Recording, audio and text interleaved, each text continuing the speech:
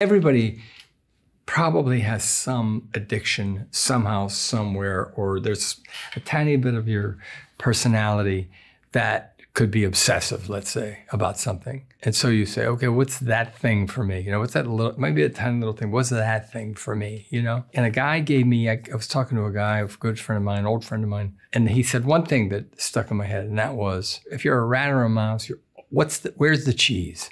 Where's the cheese? Where's the cheese? Where's the story? Where's the story? What's driving me? That was a $90,000 phone call, man. $90,000. Literally, you wake up and go, I need to score. It starts with that. 90 grand, man! That's the stock market, babe. And it doesn't give a fuck if I'm in a hospital or not. So for an actor, that's kind of, you go,